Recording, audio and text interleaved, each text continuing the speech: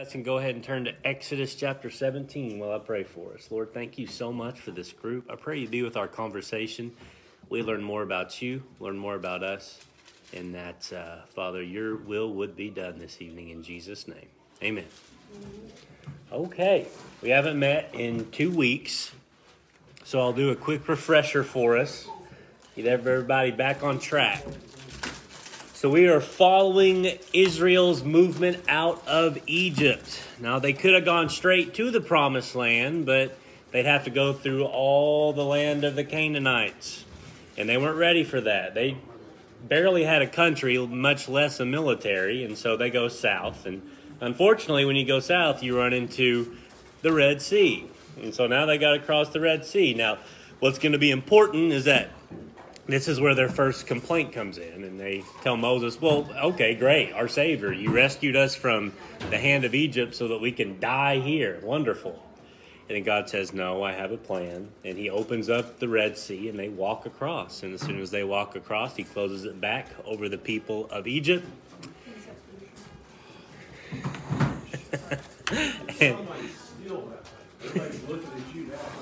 and they get across, and then they say, okay, this is great. You've got us out of Egypt, and now you've got us across the Red Sea, but now we're thirsty, and there's no water.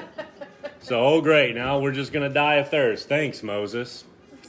And so Moses says, God, they're upset again. Can we do something about this? And God said, walk 5 steps. And they walk, and they see a giant oasis that God had prepared for them. Water beyond what you would imagine, especially in the middle of the desert. Even had palm trees. Probably had somebody sitting there with a reclined chair waiting to feed you grapes. Right? No, that's added on. That's not in there. Probably had a good ice machine. Yeah, that's right. So they stay there for a while, and then guess what? They get hungry, and so they get mad at Moses again. Oh, great, Moses. Now you've just brought us out of Egypt and all this stuff so that we can die of hunger. Wonderful, our Savior.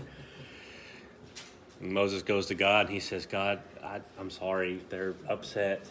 What can we do about this? And God gives them what for the daytime? Or the quail. And manna. And they eat quail and manna. They're going to eat that for 40 years. So I hope you don't really care about diversity. I've heard quail is good, but I don't know about every day for 40 years. You have to try some different barbecue sauces or something. So anyway, that happened the last time that we met. And so now we are going to get into another time. They are going to move. Now remember, they have gone from Egypt down south towards the Red Sea, across the Red Sea, and now they're heading toward this big mountain called Mount Sinai, where something really important is going to happen. And then they start heading up to the Promised Land. And so we're getting to some pretty interesting territory, a lot of neat stories. 2 interesting stories tonight, too, so I'm excited to talk with you about those. So the first one comes in this time where they get thirsty again. So Exodus chapter 17, verse 1 says, all the congregation of the people of Israel moved on from the wilderness of sin. That's where they were staying. Not the wilderness of sin as in like disobedience. But the wilderness of sin is just a term. That would have been a Hebrew term. Honestly, I don't remember what it means. But and it says they moved by stages according to the commandment of the Lord and camped at Rephidim, but there was no water for the people to drink. So remember, they have moved away from this nice oasis. Probably they were thinking, hey, let's just set up shop here. This is nice. But God has a plan. He's got more to do. So he takes them away from that. And one thing that I'm kind of curious, and the Bible doesn't specify, so I'm curious what you guys think. It says that the Lord moved them out in stages. Now, we're going to learn quickly that the reason that he does this is because they're about to experience their first combat, their first war against a nation that they encroach. And so he moves them out. Most likely what scholars say is each day they would send out, because remember, you got 2 million people that you're moving around. And so most likely they're moving out a group a day. Now, I'm trying to decide in my mind whether that is a military strategy. Would it be better if you know you're about to get into combat, to have groups moving or to be in one big group. Because at first I thought, yeah. It intrigues me, when you want to notify us all, you do a one call. How they spread a message, with that many people, Mm-hmm. notify them that we're going to do anything. It would be extremely difficult. I would imagine. And especially now that they're going out in groups. And I'm trying to decide whether it would be an advantage militarily if they're in smaller groups where they can't be, if I'm a nation and I see 2 million people walking in a big group, I'm thinking, no, not worth that, right? But maybe there's something about, if you're smaller, you're less susceptible, you got groups coming in behind. I don't know. The battle itself is going to be only by the hand of God anyway. But I'm just curious which strategy I would pick if I'm having to move 2 million people across a foreign land with enemies. If I'm moving in one big group or if I'm moving in small groups. But maybe it just also has to do with easier to manage 100,000 people a group rather than 2 million. I don't know. Animals and the kids. And yeah. Well, it talks about that God destroyed, or all the people that left Egypt died there in the wilderness. In the first 40 years, they all passed away because all the new people went in. But just think about the cemetery size. You couldn't that would cover such an area. Yeah. Well, and God's got them moving around all those 40 years too, so they're all going to be spaced out pretty good. But I guess, I don't know what it's like burying someone in sand. I don't know if you got to go deeper than in dirt or what. You would think the wind might dig them up. But... Well, I don't know what they had. Did they have buzzards in, or did they have I'm sure there's wolves or bears or something, whatever, that would eat human flesh? But anyway, we'll move on. God moves them away from comfort. And so you can see how people are probably irritated at the beginning when Moses says, all right, we're heading out. Remember, they're following a cloud by day and a pillar of fire by night, and the Lord heads out. So Moses says, all right, we're going. And I'm probably one of those people who's like, going where? This is amazing.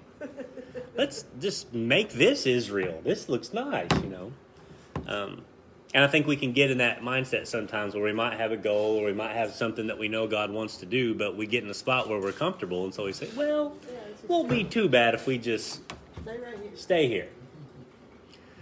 We're okay. So there's no water where they end up going. So you can imagine Moses, these people have already griped and complained countless times. And now he sees the camp and what he doesn't see is water. And he's thinking, oh no, here we go again. So therefore the people quarreled with Moses and said, give us water to drink. And Moses said to them, why do you quarrel with me? Why do you test the Lord? But the people thirsted there for water, and the people grumbled against Moses and said, why did you bring us out of Egypt? To kill us and our children and our livestock with thirst? Over dramatic people. I would have been, go back to Egypt. Take your tails, turn around, go back where you think is better, right? The fact that these people are not only saying, oh, we've just come out here to die, but no, this has been your plan. You just want to kill us, don't you?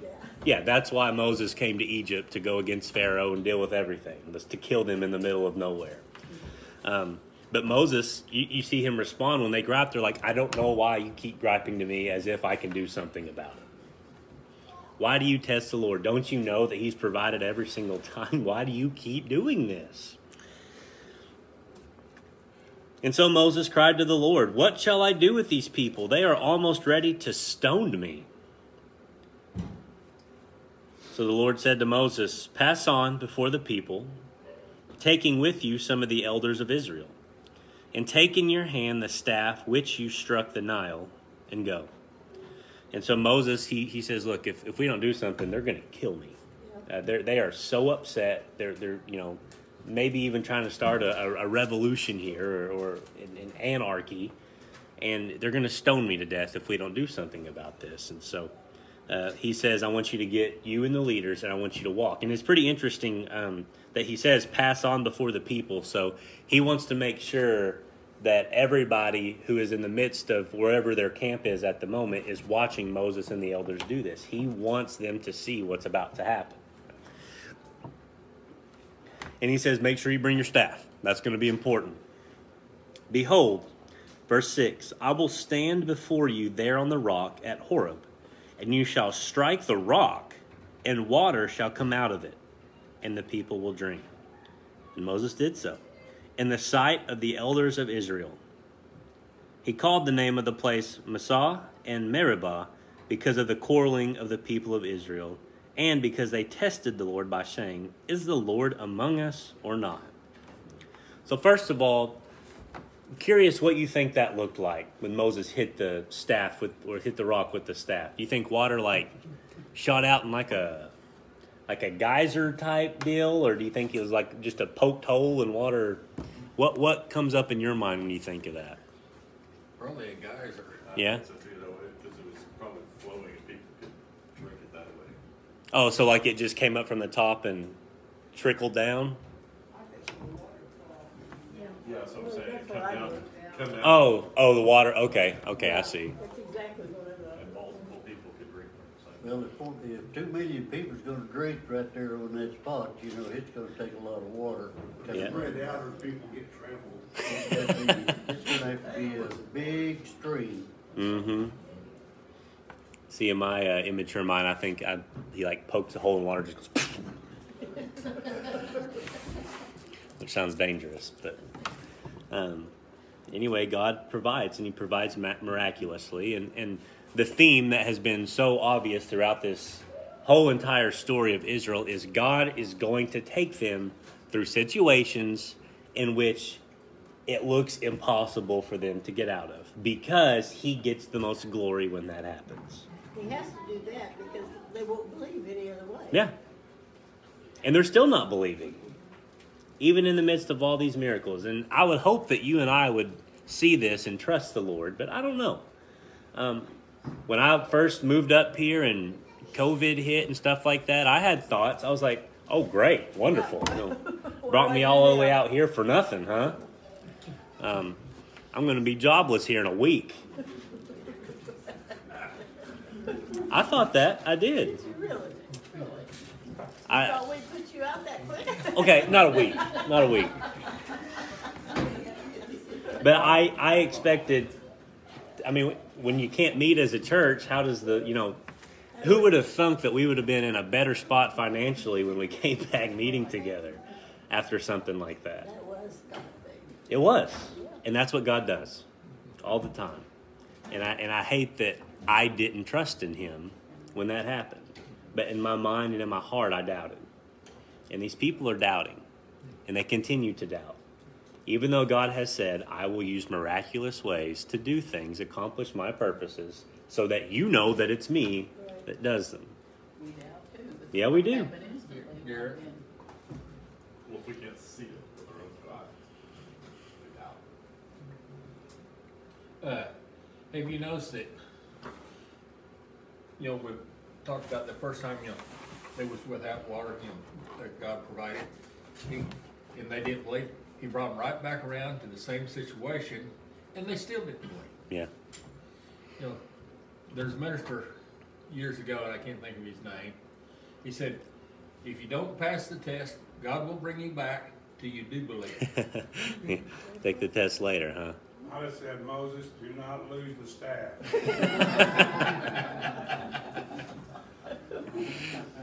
Yeah, you obviously this power came from God, but if I'm Moses, I'm putting a chain on that thing. That's right. When I think about that, I think about the fact that, I have JD with me throughout the summer.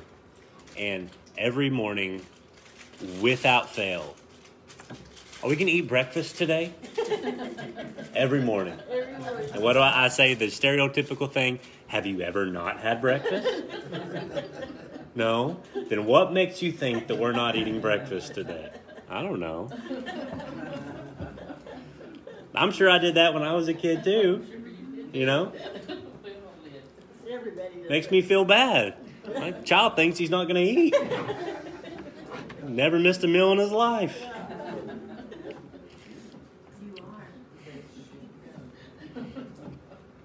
But the fact is that we do that to God. We think he's not going to provide when he does every single time. And like what Toby was saying, I think it has a lot to do with the fact that especially if you're not spending time with the Lord and you're not in the Spirit, then you don't see things in a spiritual way. You just see what's right in front of you. And many times what God has right in front of you doesn't look like enough. And a lot of times it's not enough. You have to wait for the Lord to provide miraculously, and he always will, especially to those that he loves. So,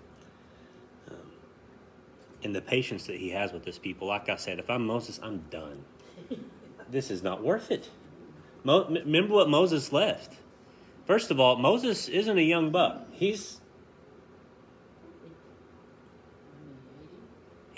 spent 40 years in Egypt. He spent 40 years in the wilderness. In his last 40 years, he lived to be 120. So he spent his last 40 years with these monsters in the desert. So 80 years old, you want to go out and lead 2 million people through the deserts in Egypt? Well, doesn't it, because it's been a long time since I read this, but is this a place where Moses struck the rock in anger? Not yet. That happens again. That happens again right before they are about to go into the promised land. The reason Moses couldn't go to the promised land. Yeah. Very similar situation. But we see that Moses, and that's a testament. We'll get into that too, and we see that. But it's a testament to leadership too, that when you have a people that is just continually testing you and pressing you and causing you angst and trouble, it weighs on you. And it becomes more and more difficult, and your patience wanes. And it's hard to get that back. And we see by the end, Moses, he's just so frustrated. Even though God says the same thing. I want you to go up, and you want to strike the rock. This time, maybe he did something like, and the second time, he...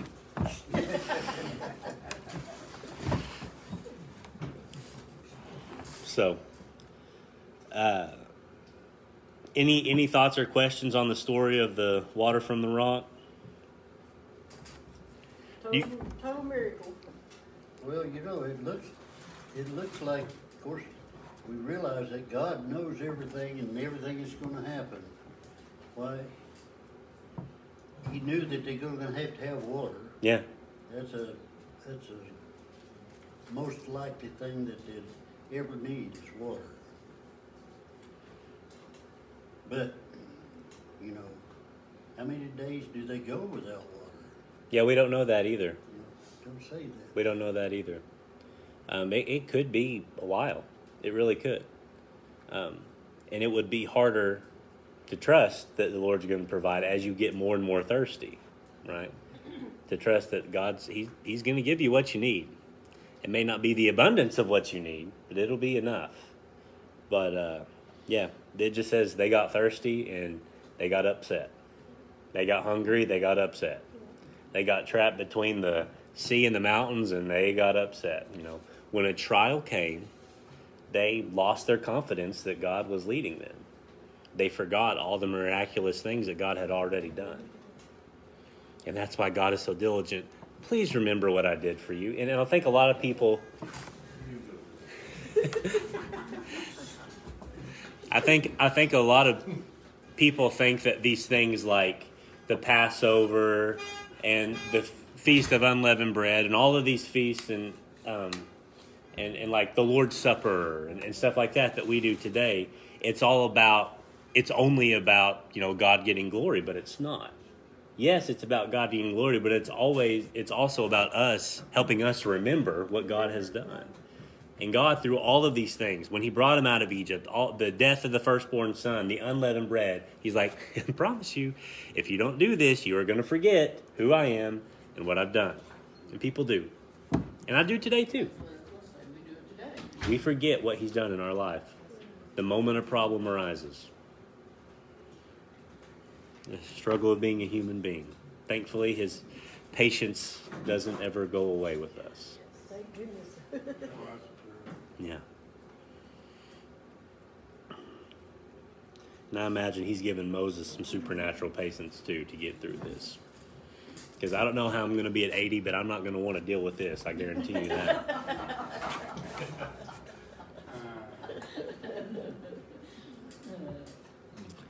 And then that last phrase I think is really telling. They said, they tested the Lord by saying, is the Lord among us or not? You would think that he would very obviously be among them. But the moment something doesn't go right, they say, is God even here? You ever seen somebody do that with God's existence? The moment that something bad happens in their life, they think, is God even real? Well, that's a bit of a brash one, but I've seen that quite a bit. Something bad happens, a loss of a loved one or loss of this or that, and maybe God's not even real, but the question is God good? Does there even go? Does he even care? Does he even care? You question God's motives when something doesn't work out the way you want it to. They probably said that a lot when that building collapsed down there in Florida. Oh, in Florida? You see it around the disaster area, and you hear it from a lot of people. Oh, yeah. Why does God not show his love? Or is God real? I mean, all these kind of things. Why would a good God let that happen? Yeah. How come is he could let something like this happen? Yeah, my cousin lived right, well, I got two cousins, or there's more than that down there in Florida. The one that was living there next, they said you could actually feel the ground shake when that happened. Oh, sure. Oh, God. It's testing your patience. Made it to the end of it. I'm saying there's probably a cord you could cut, but it probably warrants any warranty It's or. only done it Wednesday night, it was parked right there, done it today, parked right there, done It used to do it all the I time. can go exercise it if you want me to. What type of demon? That's what with the keys in it running, so somebody will take it. Yeah. Raise the hood and unplug your horn. Okay. Take it back and forth, actually, so- We'll move on to this next section where Israel encounters their first battle. Now remember, what weapons did these people walk away with? None. They were slaves. They didn't have anything. They walked away with their clothes. That was about it. And maybe as they're spending, at this point, I think we said we're about a month out from their escape from Egypt. And so brand new country, brand new people. Maybe they've had some time to develop some tools and stuff like that. But remember, they're not doing any farming. God's providing everything supernaturally. And so they don't have equipment. So you run into a solidified country that's been there for a while. That could be intimidating. Well, they brought out a lot of gold and jewelry. They did do Didn't that. have no place to spend it. Yeah. Couldn't find a Walmart. Dollar General store was too far out there. Or after Dallas. You wouldn't have to worry about that now, there's a Dollar General every 5 miles. Figure, ain't- There's probably one over there in the middle of the desert in the Middle East. So we're introduced to the Amalekites. These are descendants of Esau. Anybody know who Esau is? He's Jacob's brother. Jacob's brother. Remember the story of the soup, the lentil soup, and Esau gave up his birthright to Jacob. Esau was hairy. Well, Esau also was blessed because he was a descendant of Abraham and developed into multiple nations. Now, those nations are going to cause issues as time goes down the line. But the Amalekites are people that come from the line of Esau. And it says they came and fought with Israel at Rephidim. And I saw that they actually know where this is, but I saw the name of the country, and I've never heard of it before, so I didn't think too important to remember it. But if you're interested, you could Google modern-day Rephidim, and they actually know where this battle took place, based upon the geography of some of the other passages in the Bible. And Moses said to Joshua, we're introduced to Joshua for the first time. Joshua soon becomes Moses' right-hand man and really faithful servant to him. And it says, choose for us men and go out and fight with Amalek. Tomorrow I will stand on the top of the hill with the staff of God in my hand.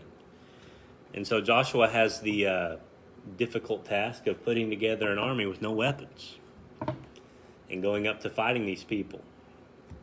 And Moses says, I'm going to go to the top of the hill and stand with the staff. Now, we don't know exactly if he knows what's about to happen or not. He just, like kind of Larry said, he's going to have his staff wherever he goes. He's taking it with him because the Lord seems to use that often. And so he's like, I'm going to wait at the top of the hill and I'm going to watch. So Joshua did as Moses told him and fought with Amalek, while Moses, Aaron, and Hur went up to the top of the hill. And I found out that I forgot his sister's name, but Moses had a sister, and this was his sister's husband, is Hur. Miriam. That's right. Thank you for that. And so Moses and his brother-in-law are up at the top of this mountain watching as Israel has their first battle. Whenever Moses held up his hand, Israel prevailed. And whenever he lowered his hand, Amalek prevailed. I always wonder if Moses just happened upon this, where he was just like, oh, they're doing really well. And he comes down and is like, oh, really bad now. You know, how in the world did he figure out he's got to hold this staff in the air? I'm sure his people up there with him were like, Moses, put that staff back up in the air again. Look at that. Look what happens when you have, you know. And so And it's difficult to hold your hand up with something in it, you know, for hours at a time when they're all down there fighting, killing each other, you know. Especially at his age, yeah, that's a task. Let me ask you something. Do you think that why the Amalekites, Amalekites come after them at that point, that they knew that the promise that Esau had sold, you know, his birthrights and stuff, would have been theirs if he hadn't have done it? There definitely was animosity there. They knew who they were. Yeah. And when they left Egypt, they had enemies, not just from Esau, but also from Ishmael, Isaac's brother, and all the people that could have been part of that line to be as blessed as they were. You know, it's not the greatest start whenever you come out of the gate and you've got enemies that are coming after you. So it very well might be the case. The Bible doesn't say that specifically, but they were descendants of Esau, so they would know the God of Abraham. They might even believe that it's their right. But at this point, Israel is widely known, especially you can imagine maybe a month out. It's not modern in that time period world known what has happened in Egypt, but word's probably getting around. And when you see 2 million people walking across the desert, you're going to have questions. And so they found that whenever Moses held up his hand with the staff, they prevailed. When he lowered it, Amalek prevailed. But Moses' hands grew weary. Of course they did. So they took a stone and put it under him, and he sat on it, while Aaron and Hur held up his hands, one on one side and the other on the other side. So his hands were steady until the going down of the sun. So all day. The entire battle lasted all day, and when the sun went down is finally when the battle was over. And I love this picture. Moses, as solid of a leader as he is, as strong as he is, as faithful as he is, and he needs help. He needs people to hold him up when he feels weak. If Aaron and Hur hadn't been there, they would not have won that battle. But Moses needed help. He was human too. And I love that testament, because whether you're the leader of a household, you're the leader of a church, leader of a work, whatever it is, I know that I'm the personality that I want to put everything on myself. And then when things get overbearing and when I get tired, bad things can happen.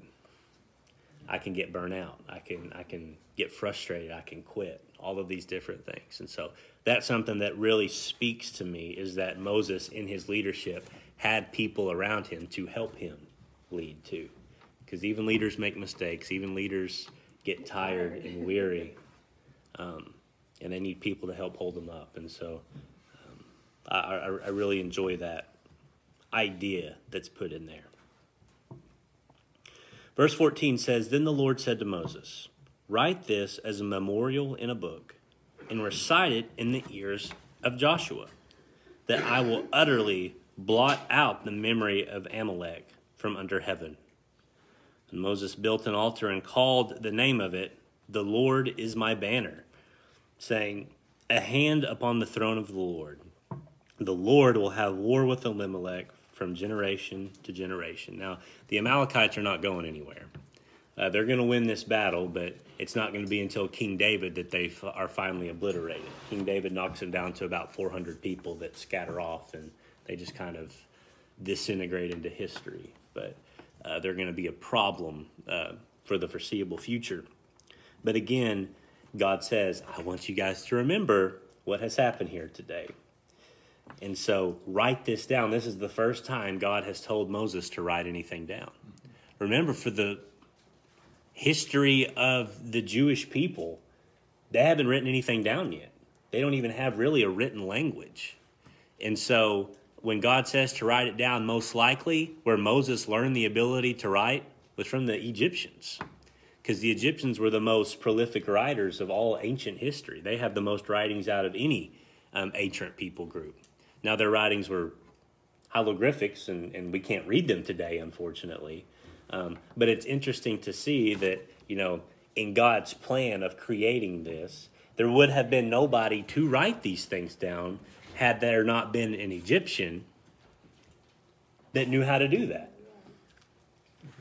But then they also had to be an Israelite, a descendant of Abraham. So the fact that Moses fit both of those standards, or that an Israelite would grow up in a place of Egyptian academics where he would be able to write, nobody else in Israel would know how to write. And so just a really neat story of how God put Moses through what he put him through. And then he says, write this down. Well, it's lucky that Moses knew how to write. And this is where we see Moses start to write out not just what God has done here, but tradition holds that he wrote out the entire Pentateuch. Genesis, Exodus, Leviticus, Numbers, and Deuteronomy. Garrett? Yeah. I want to bring your attention back to 16. It says, the Amalekites from generation to generation, they'll war with them. We're seeing it still yet today over there in Israel with the Muslims, which I've been told that is from Esau. Islam connects with Esau and Ishmael. They kind of, it's a bunch of different small religions that about, I think around 1000 BC maybe, they start to form what would become modern day Islam. But it was all of these small religions whose dad was associated with Abraham in the line that would kind of form together. Oh, you believe what we believe. Oh yeah, we're a part of the rejected line, and they kind of formed the religion off that. But you see what we're seeing today, it was prophesied right back then. Yeah. The Lord will have war with Amalek. So you're saying maybe it even goes beyond when King David does away with them to modern day Amalekites, which would be Islam. Possibly.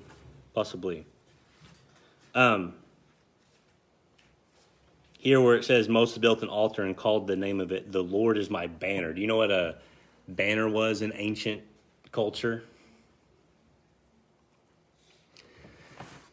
If you've ever seen a movie, an army that's moving will have like a big stick, and it'll have like some type of canvas attached to the stick with like a logo of whatever country that they represent. Banners. Yeah, they were banners, is what they were. Now we use banners now to, commemorate famous athletes or memorials or Churches sometimes have banners and stuff like that as memorials. So it's the same thing back then, but back then it was mainly used to signify who you were, what country you were a part of. And so I thought it was really neat that Moses puts on his banner. Now, this is a memorial. It's not an actual banner that they're carrying around, but he makes a banner and calls it, "The Lord is my banner."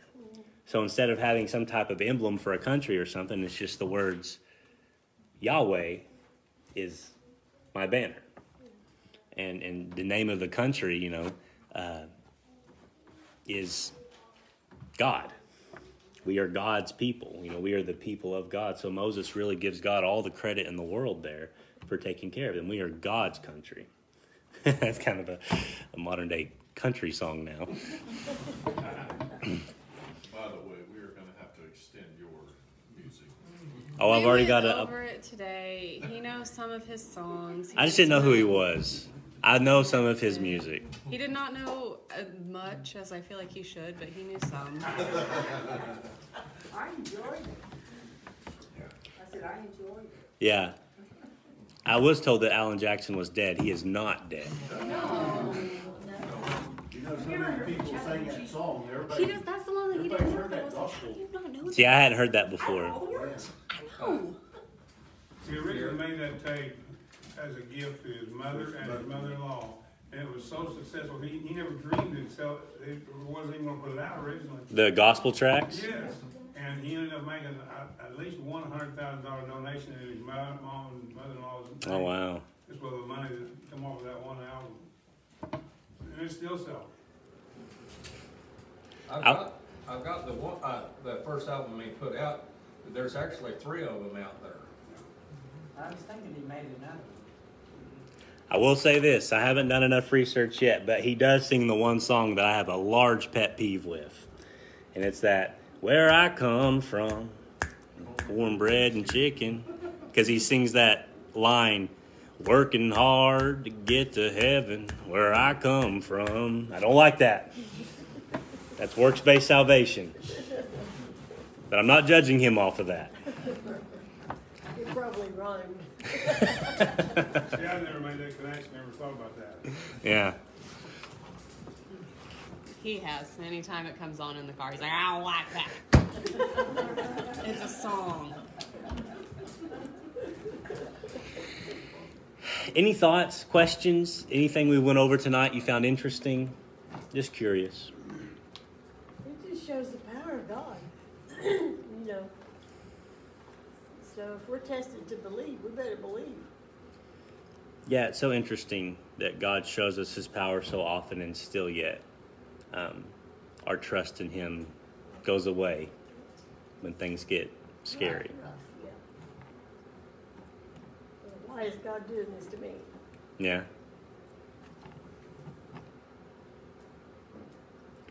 Yeah, I think it's very common to think that we know how God should act in a certain situation.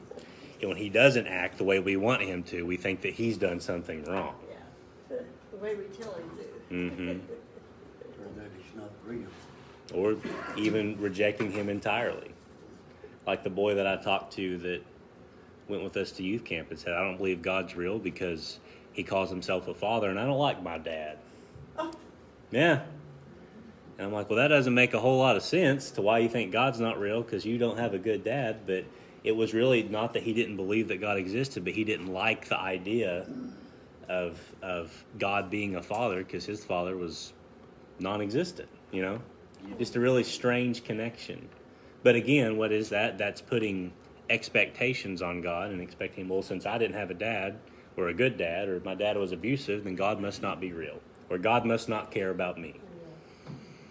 And it's hard to talk to people about that because we want people's life to go well and kids to have a good and smooth childhood. But so often, what do we see in Scripture? God takes people through sometimes what seems like impossible circumstances. But when they come out on the other end and they're believers and they're strong and they're faithful, God gets all the glory.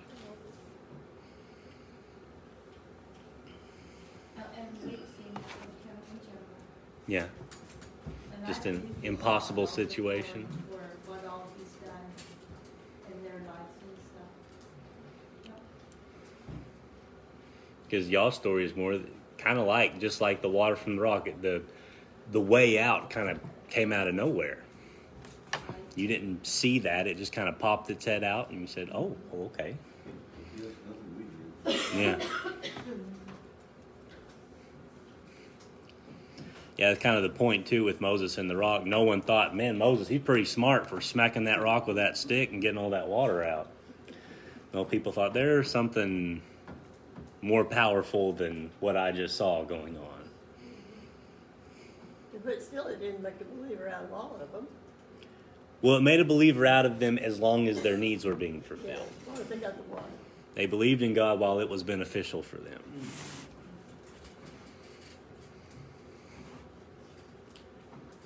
Well, all those people that was back there around the curve didn't see that. Well, that's an interesting point. It is. Because it says that God made Moses and the people go in the midst of them, walking between them to the rock, so that they could see. But if you got 2 million people, unless you got some type of stadium, big screen, yeah, got some monitors around, I don't think everybody's seeing that. But I think at the very least, one reason that he told Moses, hey, you need to take your leaders with you, is he definitely wanted the leaders to see that. Because they needed some reinforcement too. Because again, remember what they left. They left, if I remember correctly, 12 or 14 fresh streams of water and palm trees to the middle of nowhere. And no water. And you're following a guy that's following a cloud, and I'm thinking, What, let him be and he come out? yeah. Well, we can criticize them, you know, they'd see things happen and they're all excited. But their faith just wasn't there, and we have the same problem, you know, as long as things are going good. But our faith dwindles when things aren't going as good. God waits till the last minute sometimes to solve the issue, just like he did them in our own lives the same way. Just like what you went through, or you're wondering if your check was going to come in. You know, and God didn't do anything to change that, but we limit his power. I think we limit what we can accomplish with him because we don't give him a shot to really do everything he can do. And what you said, I think, is important too. That God sometimes does wait till the last minute because it increases. Yes. It increases our patience. Our belief. Because, like we said, in that chapter where they're first thirsty, and they start grumbling and saying, "Oh, we're going to die of thirst. This is awful." The way that the Hebrew wording says is they just walked a few steps and there it was. You know, but they were at their wits' end. They couldn't handle anymore. And if they would have just taken a little bit longer, they would have found that. But God is obviously increasing the patience of these people because he knows what's about to happen when they're going to spend a little bit of extra time in the desert. But yeah, his timing is very rarely what we would like it to be.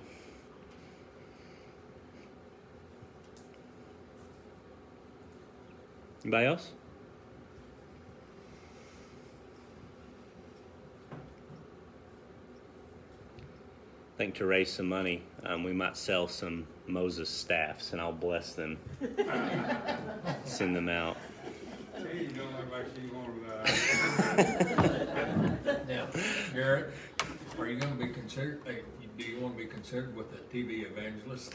You know, we don't have to guarantee that it's going to work. We can just say if people have enough faith, then they can split their pools. What you know.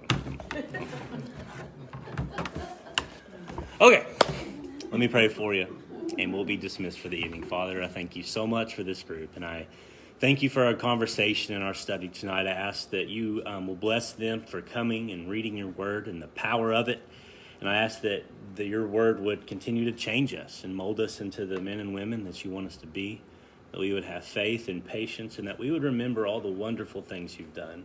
We would know your power, we would recognize your power, and we would rest in it.